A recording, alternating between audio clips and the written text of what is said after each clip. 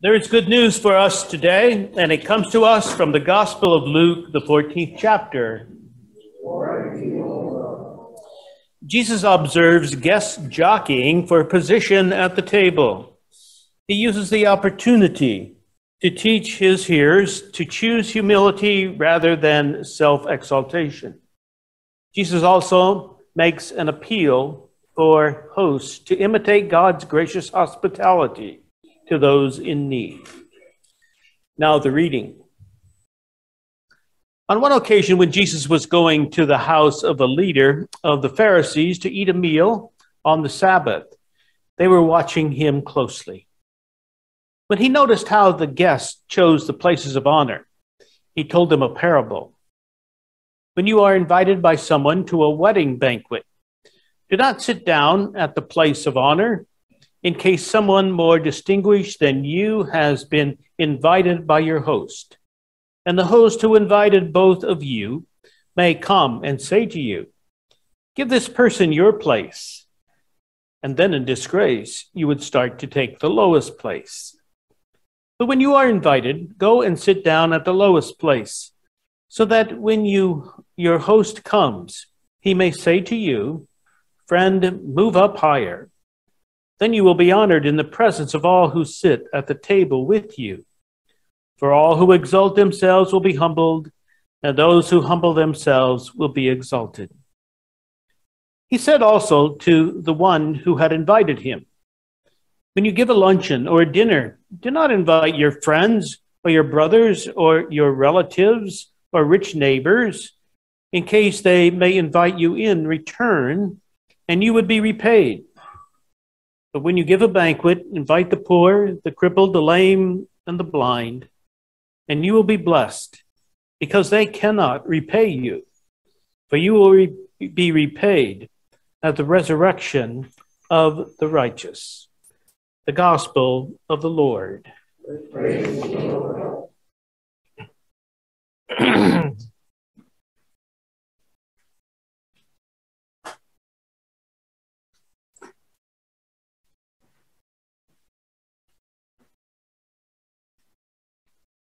Before I begin, I was asked to give an update on our parish administrator, Nancy Heaney. As many of you know, she came down with COVID this past Wednesday. And so I spoke with her yesterday. She said, I feel fine, except I have a runny nose and a cough.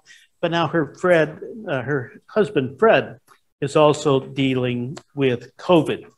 So we continue to keep them in our prayers and thoughts for a safe recovery. Self-esteem. We've heard a lot about it in recent years. It has to do with valuing yourself because of your accomplishments. A child learns their ABCs, and we praise them. A teenager maybe raises their grade point average, and we want to reward them. Mom becomes the employee of the month. Earning a higher education degree may be the way in which we accomplish something we feel good about. Or not just playing an instrument, but playing it well. Being above average as an athlete or in science. I was at a funeral several years ago where a young woman was asked to get up and speak about her grandmother. She introduced herself and she says, I was asked to speak because I was grandma's favorite grandchild. There are actions in the crowd, few smiles, many frowns, and many people just trying to remain with a blank stare, but obviously uncomfortable. Now, I'm not a psychologist, and I'm not going to talk about psychology today, but I'm a pastor who believes that Jesus is always offering and challenge us to see, to speak, and to act in new ways. And it's all right to feel good about yourself, but not to promote yourself at the expense of others. And we live in a society that is consumed with worshiping people who are all about success and what they've achieved. We call some of them celebrities. We think of names like Elon Musk, Jeff Bezos, Bill Gates, Angelina Jolie, Britney Spears. It creates an environment that values achievement and leaves many of us at the bottom. It's a system that we all face and have to learn to navigate. But Jesus offers us an alternative.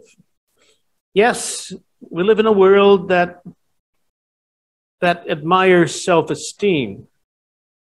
But what Jesus offers us allows us to live in relationships based not so much on what we have accomplished, but on what God has accomplished.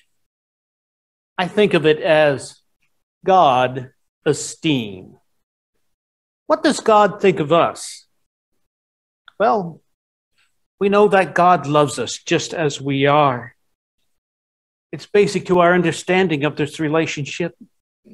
And God sends us Jesus to save us from ourselves and to set us free to discover life serving our neighbor. It is not something, of course, that you earn by good behavior, by becoming number one in your gift, or following all the rules. It's there for us when we are successful and when we fail. Whether we are young or elderly, in good health and poor health, whether we are celebrity or social outcast. Mike Hank, who some of you know, is pastor of Salem Lutheran Church in Toledo's North End, what is called the Vistula neighborhood, a church that serves people living in poverty. He says he's cautious about any recognition of himself or of Salem's ministry, because he says that he's learned that recognition can actually hurt you. It can hurt the people being served. It can ignore those behind the scenes who are key members of the ministry. It can elevate people who are recognized to their level of incompetence. In the church, though, we do have God esteem issues. We want our churches, our congregations, to have a positive image. We call each other family, we're brothers and sisters in Christ. And we take criticism personally. But as church, we should expect that there will be times when we will feel uncomfortable, times when we will find ourselves taking unpopular positions for which we are challenged. Jesus did. He is being watched because he eats with sinners, he hangs out with the outcast, and he breaks Sabbath laws.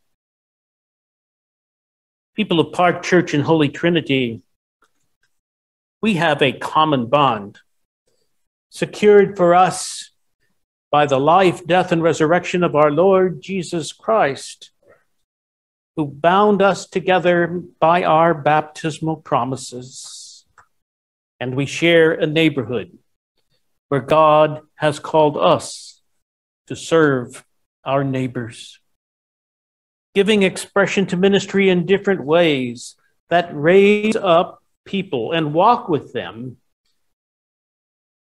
And in my 2 years of walking with you, I have not witnessed a spirit of competition like I often experienced in people talking about various churches.